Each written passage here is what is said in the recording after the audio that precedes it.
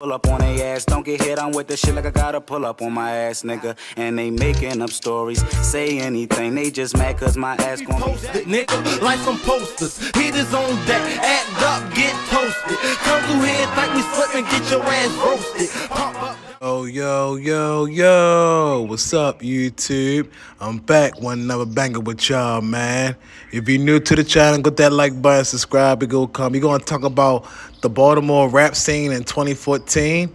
And I ain't going to lie, this right here is one of the most classic moments of the city through the state of Maryland. And even kind of for hip-hop. You know, we never get that light shit on us, but this, like, where I'm from, we have a lot of talent. Like, literally, there's a lot of talent in that city, but the industry always has a handpick of what artists probably look good. Now, I ain't gonna lie, like, if LorScoota was still alive, he'll probably be one of those artists, but we gonna talk about the rap scene today. So, 10 years ago, I was in 11th grade. On my phone, I was bumping these 4 artists I'm gonna mention in this video. Well, of course, we got other artists as far as, like, Test 410, rest in peace to G-Rock, Go Get a Slick. Who else was, I know, GMG Tato, shout out to him. Shout out to all the rest of the guys. Test 1 that was also signed to free bands. And we got Ant Glizzy, ASAP. So a lot of guys making moves, man, trying to make a way out of the city. And YoungMoose, one of the first artists that I definitely gravitated to. So, man, for those who don't know, me and Moose from the same hood, technically down the hill. His peoples know my peoples, and it's a small world. So I was glad to see him make a name for himself. I know he's still currently making music, still striving, and I wish the best for him, man. He's definitely talented. I love his storytelling as a rapper and as an artist as well. So I think that Moose definitely got to go more out of his comfort zone if he really wants to take himself to the next level. And also within that 2014 era, he collaborated with artists such as like Slick, Go Getter. I know he made a few songs with Presidentdavo, LorScoota. Now I'm so mad I never seen a yggtay in a Moose song. I'm so mad. Well, he made songs with other people. He made some with Lil Stacks. So shout out for that song. So check that track out, Going Dumb. But as I was saying, the Baltimore rap scene was a classic time for me to definitely absorb. Like, I was right in the area when they shot the 05 Zone video, and during that time period, Moose was doing a lot of interviews. He was trying to get signed, you know, and also through the help of Boosie's cousin, Donkey, he definitely helped the leadway for him in that time period. And Mr. Presidentdavo. Presidentdavo is also an up-and-coming artist in Baltimore from that 2014. He made a banger for the city. I don't want to be a player. He remixed the Fat Joe and Big Punisher. You know that one song, Boricua. I don't want no player original freestyle. So that song is a banger itself. Just that melody and that different sound.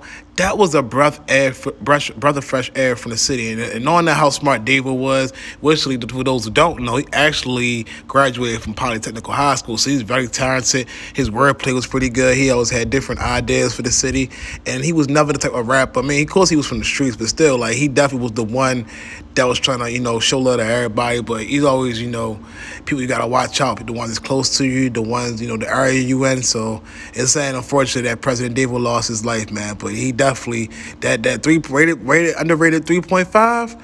That's what put me on that 2014 mark. And dang, Presidentdavo, I really wish he was more ahead of, and he was just getting back on his music edge. I know he had a couple setbacks within the last few years, but Presidentdavo definitely was going to make a run for it. Like, he was hot in New York. I heard he had plays in Atlanta, Miami, Florida, so that's crazy. And also, I forgot to mention the Blue Benjamin Boy. I'm going to put him in the 2014 mark because they was like, they was right in that era, 2014 to 16. So also, they made a running name for themselves. A lot of people, the band Hunter Izzy, who else did I didn't get to mention? You got Lil Chris. Like, so many artists that was just coming hard that year. Like, it was like we was trying to break in that leeway for the door. Even Taco Bang. And rest in peace to all the rappers that lost their lives. Like I said, G-Rock. You got Gorgeous Dro, and like so many different artists I didn't get a chance to mention. But this one was a big hurt for the city. When we lost Scooter in 2016, it definitely hurt the city a lot. It changed the way how, like, it was supposed to be, you know. Even though Moose and all the other guys still alive, this definitely was this hurt us the most in that time period. I don't care what nobody say. Like, his storytelling, his realness, this what he brought to the mic was just unheard of for the city. And I know and they gotta realize in that time period, the Baltimore club scene was dying off. So the music, the rap music scene, it definitely was like a gap that needed to be filled, and it definitely held it down for a few years. Did a lot of good things for the city, you know. But only thing I'm mad that these rappers never got a chance to do, for those who had beef, I wish they would have just collaborated. The problem with the rappers in my city, we always got to go to our out-of-town rapper, somebody with a big name, you know, probably like a B-level rapper, or, you know, just looking for a cosign. We really don't need that. And I think that the arrogance kind of getting these rappers' heads sometimes. You know, different hoods don't rock with each other, and that's okay. But it is what it is. But like I said, this 2014 mark was definitely one of the best rap runs I seen besides the industry underground, if not one of the best underground, you know, come-ups. You know, I've really watched these artists grow a little bit. You know, some they had trouble with the law, they kind of was into the streets, so it was a lot of, you know, they were just trying to make a name for themselves in this rap, bro, just try to go legit and change their family lives, but unfortunately, most of them didn't get a chance to do that, you know, so I'm glad they left the legacy left behind with their families and all the other things. Last but not least, we got Mr. Spender, yggtay, man. Now, when I heard that one song from 2014, Rich Before Rap 2, we making these trips, yo, I heard that in this process, yo. Who the hell is that? yggtay. I'm like, yo, that guy got potential. Of course he rised up. He made industry connections, but I think the problem with yggtay, like, why you still in Baltimore? He was one of the artists that I really like. Okay, like, this guy, like, yo, really be bumping, like, yo, really you put that music on your phone, you throw it on. He was consistent with his music too.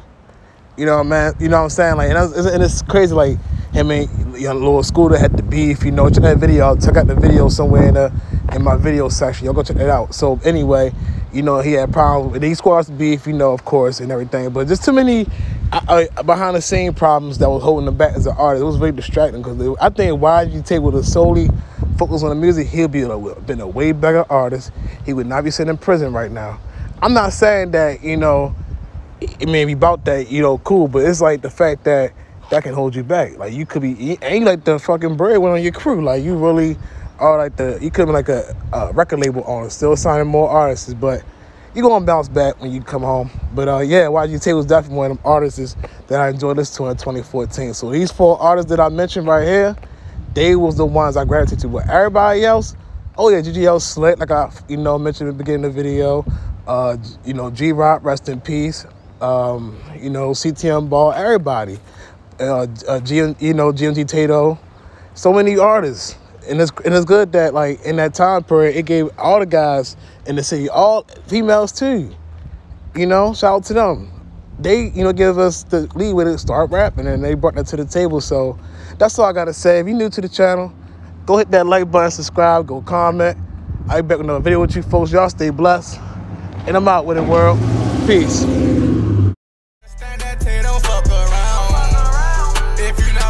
Bitch, don't come around. I keep that magic stick just for you, clown. Tryna eat forever, man. Making money, smoking skunky, fucking niggas, bitches. The hood.